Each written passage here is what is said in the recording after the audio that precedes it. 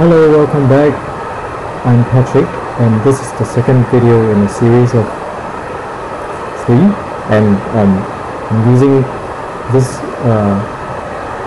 The first video talks about creating a red blood cell out of a sphere and texturing it with procedural textures and bumps. So this was the last render. So in this second video, we're going to construct a tunnel that serves as a blood vessel for the blood cells to flow along. And then at the end we will create a camera that animates along that.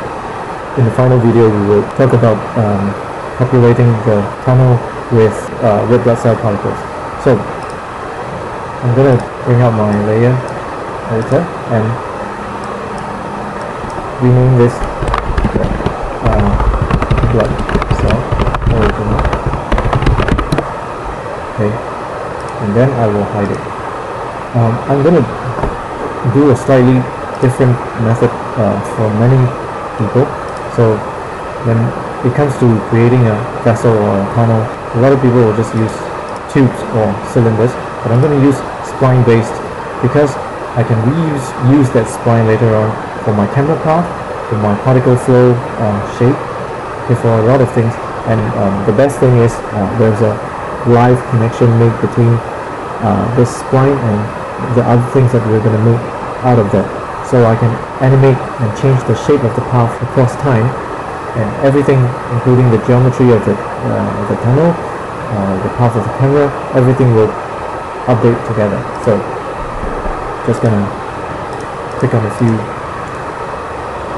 vertices and spell out my line shape. I'm gonna call this path. Going into my vertices, right click, change all the vertex type to smooth. Right, so maybe that's a bit too much. I'm gonna make it a little bit more subtle and zero out my transforms so it stays in the center of the in the origin. Okay. So out of this, I'm going to use a loft, which requires a path and a cross section. So I'm going to use my front view, create a circle that is the cross section of the tunnel. And it looks like my path is oriented the wrong way, but it doesn't matter. I'm going to do a 90-degree rotate. Now with my path selected, I'm going into my compound object, start a loft, grab a shape, that's my cross section. So I have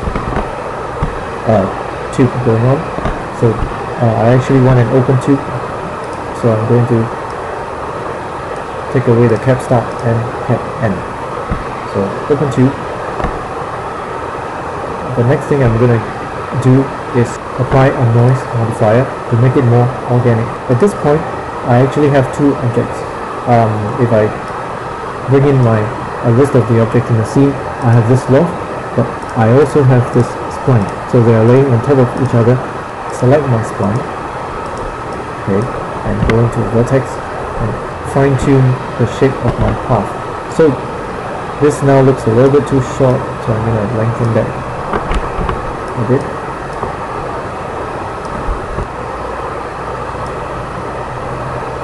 Okay, so some space for my camera to travel.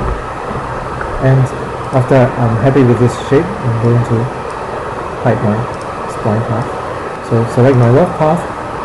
I'm going to create some undulating surfaces out of those vertices.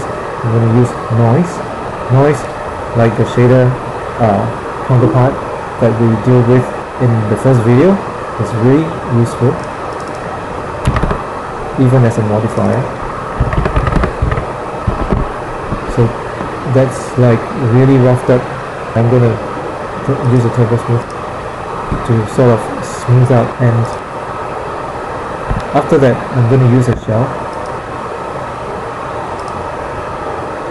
to push out and give depth to my tunnel. So that looks properly like something organic. So I'm going to apply some mapping so that it's properly mapped because later on we're going to do some materials. So go to my second free slot, and again, like the first, like what we did to the blood cells, we're going to do standard material and use the fall off. Just apply it first. So the first color is going to be something a little bit more like flash, and then that color is going to, I'm going to copy that color as a basic base to start out with, and make it a little bit brighter. Okay, so if I bring up my preview, you can see sort of like two colors. I'm gonna, like what we did with the first video, I'm going to do the mix curve and play with my contrast. And then I'm going to do a render. You can see sort of a lighter color lining up the edges. I'm going to move the camera to a better position, like what we're going to be looking at in the final animation. Okay, so that gives us like a kind of omnipresent lighting. Okay, so that's I'm happy with that. I'm gonna carry on and do a bump now. So bump, then instead of noise, I'm gonna do cellular, okay, which looks sort of more organic. I'm gonna use explicit channel map since we already have a mapping, a set of mapping coordinates. I'm gonna set this guy to 2 and try and render. So we try and render. Okay, and we get lots of detail. When we go in for a closer look. Okay. Doesn't look bad, but it's too much, I think. So I'm gonna tone it down to just like 6 something. I think it needs a little bit more red, and even I'm gonna tweak my colors and a little bit more dark. Okay, so there's some contrast on the sort of the rim lighting. I'm not going to do anything much more. The next thing that we're going to do is actually using back the same path. I'm going to hide my loft for a while. Incidentally, I'm going to select my loft and name it tunnel. Geo. And I'm going to create a free camera and a point helper. Okay, I'm going to use this point helper and do a constraint, path constraint, and clicking on the original path spline, so I get to pick the path that I'm going to constrain it to, hit it, and from max 2013, I didn't notice 2012, so its max has started to use frame 1 as the starting of all the animations, so I'm going to use frame 0 still. Okay, and path constraint, I'm going to turn on follow.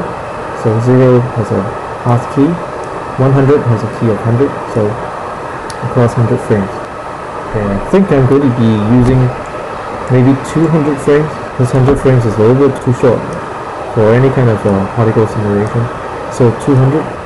Okay, so it's traveling down the path in 200. So on first frame, I'm gonna align my camera and also in my axis to the helper mode. So, and I'm going to turn on my angle snap, snap it back into looking down towards the path. So 90 degrees and 90 degrees. So if I change one of the viewport to be looking through what the camera is seeing, and I'm hiding the tunnel geometry, and now I hide my path spline. Okay, so my helper's traveling through the tunnel, but my camera is not. So I'm going to link my camera to that helper. So now it's going to travel down.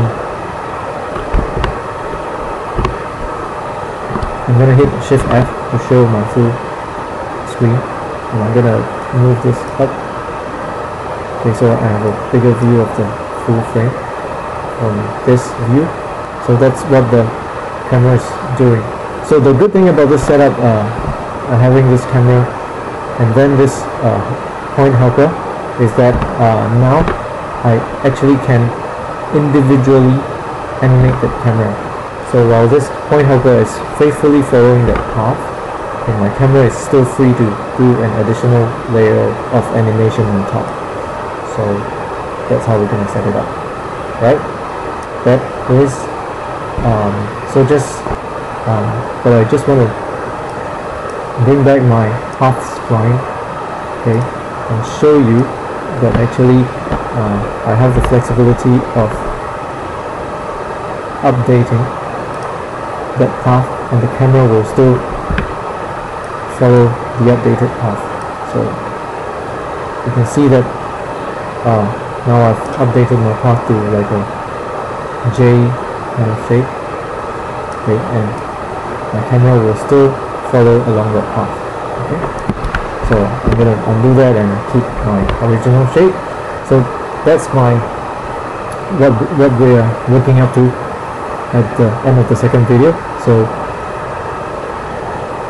stay tuned to the third video. See you soon.